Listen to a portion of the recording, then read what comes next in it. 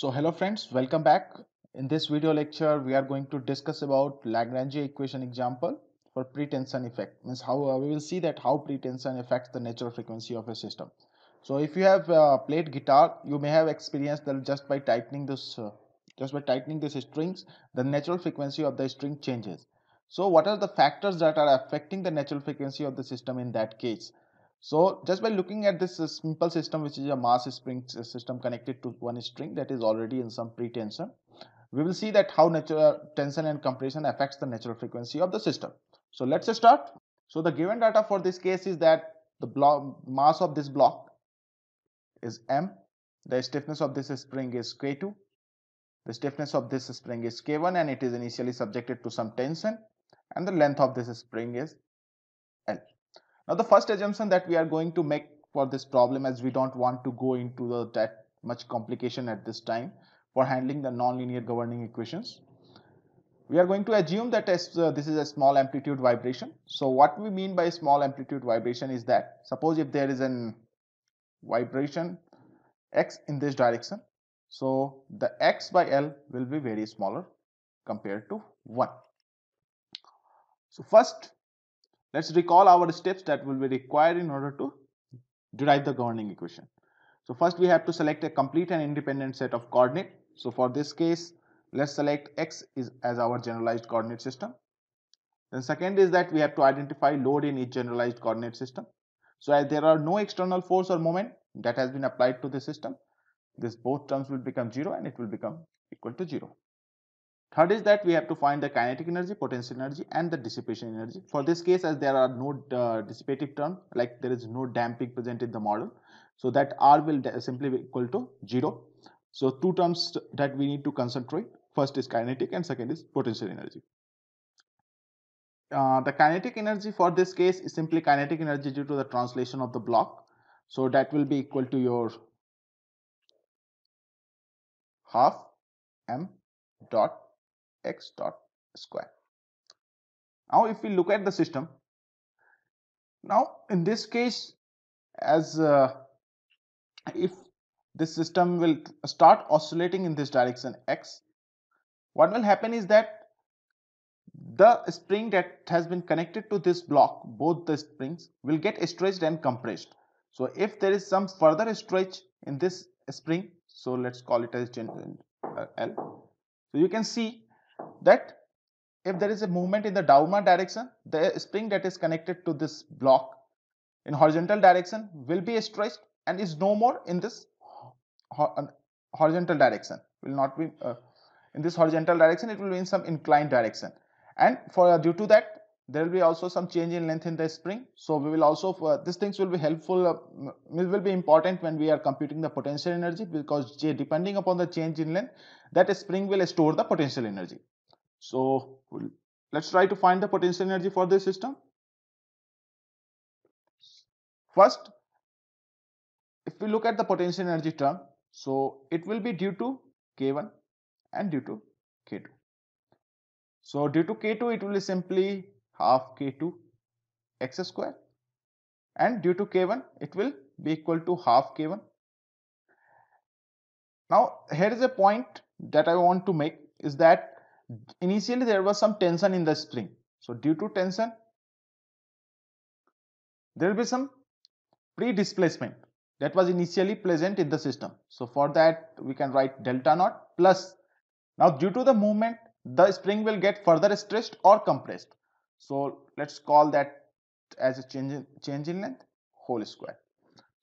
Now what we have to do is that we have all the we already have all these parameters, like we know the K2, K1, delta naught, but we need to find how much change of length will happen depending based upon the value of x. So for that, what we can do is that we can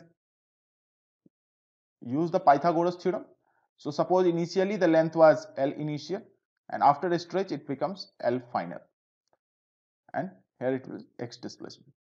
So L final will be equal to a square root of L initial square plus x square.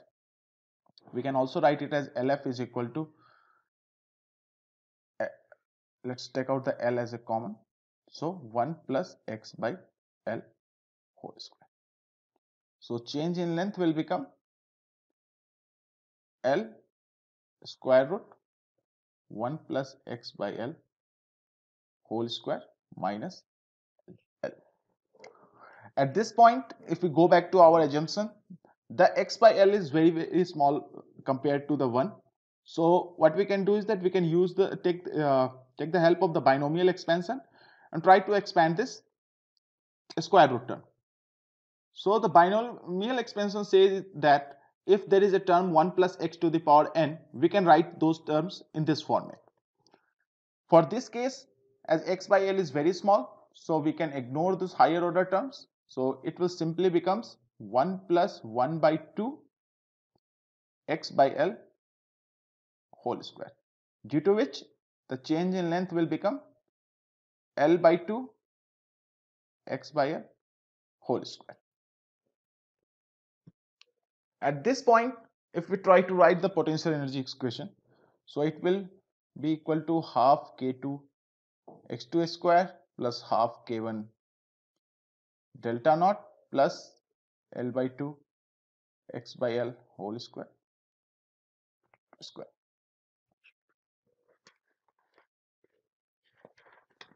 Now one thing to note at this point is that potential energy terms contains the terms up to and fourth order, while in the standard form V is equal to K equivalent x square, it was only up to this quadratic term. So what we have to do in this case, we don't have any way out, so we have to directly go back to our Lagrange equation. So let's call the Lagrange equation format. So it was something in this format. So T if will become, for this case, your Q is equal to x, kinetic energy is equal to half m x square, and your potential energy will be equal to dV by dx. So if we differentiate this term, so let's first write V half k2 x square plus half k1 delta naught plus x by L whole square L by 2 whole square. So if we differentiate this, what we are going to get, dV by dx k2x plus k1 into delta naught plus L by 2 x by L whole square into x by L. Now let's group these terms together. So it will be k2 plus k1 delta naught divided by L x plus k1 by 2 x cube by L square. So dV by dx consists of two terms, one and second. So it's like a summation of a plus b.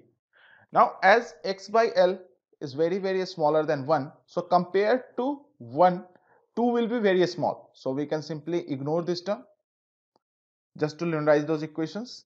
So your dV by dx will become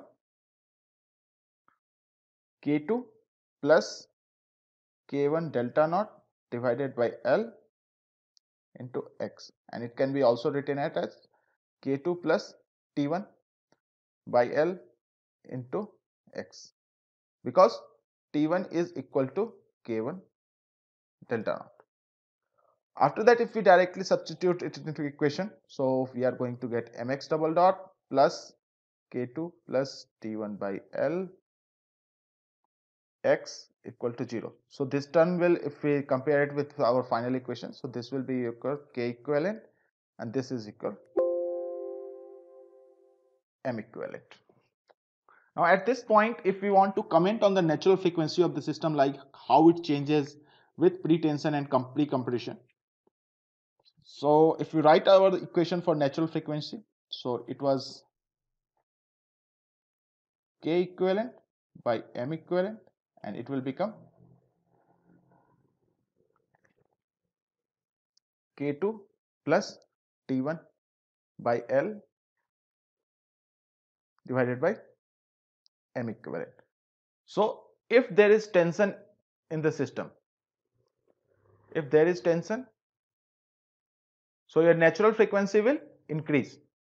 Now at the same time, if there is a compression in the system, there is compression in the spring, your natural frequency will decrease. So that's the reason your natural frequency of this guitar string changes with tightening the screws, because if you are tightening the screws, it means that you are inducing some tension in the string.